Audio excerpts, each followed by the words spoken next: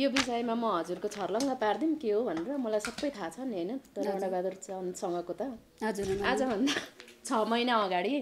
आजसम्म मैले भनेको पनि थिइनँ हामीले यस्तो यो क्यामेरा अगाडि खासमा बोल्नु पनि नहुने होला जस्तो लाग्छ किनभने हामी सामाजिक अभियान कारणले नै घर छोडेर आएर शोभा दिदीकोमा कति समय बस्ने होइन यस्तो हो क्या हामी सामाजिक अभियानमा हिँडेको मान्छे व्यक्तिगतमा रुमल्लिम भन्ने पनि लाग्छ हैन तर आज धेरै यो कुरा आउँदा मलाई के थाहा छ भने 6 महिना अगाडि रणबहादुर चन्दले हजुरलाई प्रपोज गर्नुभयो हैन के भनेर गर्नुभयो भने म तिमी बिना बाँच्नै सक्दिन 6 महिना अगाडि हेर्नु है तारादिलाई कोहीसँग केही थाहा छैन 81 म्यासेज आयो म तिमी बिना बाँच्न सक्दिन मैले सुसाइड नोट लेखेर सिरानीमा राखेको छु म पशुपतिमा मर्न गएँ भनेर उहाँलाई 81 आयो के आएपछि उहाँले कसैलाई भन्न सकेन शोभा दिदी म त मर्ने बेला भयो बोलाउने बेला भयो 81 मसँग यस्तो कुरा आयो भन्नुभयो उहाँले अनि मैले के भने कसैले एकलौटी रूपमा भन्छ भने किन टेन्सन लिने टेन्सनै नलिस्यो उसलाई साँच्चैको माया लागेको छ भने पनि एकपल्ट भेटौँ हामी भनेर मैले नै भने उहाँलाई हैन बारम्बार हामी जाउँ न त भेटौँ उहाँसँग भन्दा उहाँले फेरि भेट्नै चाहनु भयो मैले भेट्न नमाने हो नि त होइन हामी दुईजना भेटौँ भन्दाखेरि मान्नु भएन कि उहाँले एक्लै भेट्ने भन्नुभयो हामी एक्लै नभेट्ने तारादिले भन्नुभयो म एक्लै कसरी भेट्छु दुईजना जाउँ भन्दा रणबहादुर सरले मान्नु भएन हैन अनि उहाँले यति धेरै प्रेसर दिनुहुन्छ राति पनि फोन गर्नुहुन्छ दिनमा 100 चोटि फोन गर्नुहुन्छ तारादिलाई उहाँले मलाई मात्रै भन्नुहुन्छ त्यो कुरा फेरि कसैलाई पनि भन्नुहुन्न के सेयर गर्नुहुन्न अनि तारादिजी हामीले 4 महिनासम्म उहाँले केसम्म भन्नुभयो भने म तिम्रो छोरा पनि हेर्छु जिम्मा लिन्छु छोरी पनि हेर्छु तिम्रो ऋण पनि तिर्दिन्छु हेर तिमीलाई मैले साँच्चै माया गरेको म पनि एक्लो छु तिमी पनि एक्लो छौ आउ न त हामी अब सबैजना भएर भन्दा हामीले एउटा मिटिङ बस्यौँ के हामी उहाँको साथी हामी मिटिङ बसेर तारादिदीलाई मन थिएन है तारादिदीले के भन्नु भने म जस्तो मान्छेले अहिले बिहे गरे भने समाजमा के हुन्छ मैले त गर्नु हुँदैन म त कसैको लागि अरूको लागि लडेको छु मैले त मेरो केही पनि हेर्नु हुँदैन भन्नुभयो त्यतिखेर हामीले एउटा मिटिङ बसेर के भन्नु भने तारादिदी हजुर जस्तो मान्छेले गर्दाखेरि कति समाजमा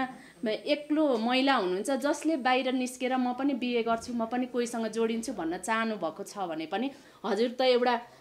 बुलन्द आवाज लिने मान्छे हो हैन हजुरले गर्नु भने त एउटा राम्रो सन्देश पनि जान्छ उनीहरूलाई सपोर्ट पनि हुन्छ भन्दा तारादिले हुँदैन म सक्दिन त्यस्तो गर्न त हुँदैन भन्नुभयो त्यहाँदेखि तारादिलाई अर्को प्रपोज आयो हेर्नु है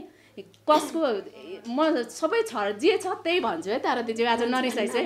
जे होस् नाम भन्दिनँ म अर्को प्रपोज आयो उहाँ चाहिँ श्रेष्ठ हुनुहुन्थ्यो उहाँले बिहे पनि गर्नु भएको छैन उहाँ पिएचडी हो उहाँ ठुलो बिजनेसम्यान हो उहाँसँग गाडी सब थोक थियो अनि उहाँ त्यो प्रपोज आएपछि हामीले कुरा गऱ्यौँ कि तारादिदी रणबहादुर चन्द त कस्तो हुनुहुन्छ हामीलाई थाहा छैन उहाँ चाहिँ एकदमै राम्रो व्यक्ति हो हामी मार्फत आएको राम्रो व्यक्ति हो हामीले अलिअलि पैसा उठाएर समाजबाट उठाएर राम्रो पार्टी ब्यालेन्समा मागेर जसरी एउटा मागेर बिहे गरिन्छ नि त्यस्तो पाराले बिहे गरौँ भन्ने कुरा आयो तारादिले भन्नुभयो मैले यो उमेरमा आएर आफूभन्दा जे जात त अहिले हुँदैन तर उहाँले के भन्नु भने एउटा संस्कार मिल्नेसँग गर्नुपर्छ एउटा जाति पनि हेर्नुपर्छ मैले यो उमेरमा आएर गरे भने म भन्दा सानो भाइ बहिनीहरूले के सिक्छन् भन्ने कुरा आयो यसमा चाहिँ फेरि अन्यथा नहोस् है त्यो उहाँहरूले कुरा गरेर मैले के भनेको थिएँ भने मेरो एउटा जातको कोखका सन्तान हुन्छन् हैन अनि त्यो भोलि त्यो घरमा संस्कृतिहरू केही मिल्दैन के अनि यस्ता खालका कुरै नगर्नु भनेर उहाँहरूले कहाँ आयोजना गर्नुहुन्छ मैले सबै टार्दिएँ अनि टार्नु भयो पछि यति धेरै रणबहादुर चन्दमा बाँच्नै सक्दिन मर्छु भनेपछि हामीले नै सबै सल्लाह गरेर लु न त अब मर्ने नै हो भने साँच्चैको माया गरेको भने हजुर पनि एक्लै हुनुहुन्छ उहाँ पनि एक्लै हुनुहुन्छ भनेर उहाँको छोरा घर परिवार सबै सल्लाह गरेर हुन्छ भनेर उहाँले कागजी गर्नुभएको हो कि त्यस पछाडि अनि के भयो त्यो चाहिँ थाहा छैन 6 महिनासम्म चाहिँ त्यस्तो भएको हो कि उहाँको वास्तवमा तारादिदीले त्यस्तोपट्टि अलिअलि पनि मन पनि थिएन सोच्नु पनि भएको थिएन कि यो कुरा होइन यस्तो भयो कि अब मेरै नाम लिएर कोही मर्छ भने भोलि आत्महत्या दुरुत्साहन केमा जाला म कानुनी निकायमा पनि गएको हो कि यो भयो भने के हुन्छ भन्दा मरिहाले त तपाईँलाई तान्नुपर्छ छानबिनमा अब अहिले मरिहाले छैनन् केही कारबाही गर्न मिल्दैन भन्ने खालको कुरा भयो विभिन्न निकायमा अब पछि साँच्चै हो अनि मलाई विभिन्न ठाउँमा सम्झाउनेले पनि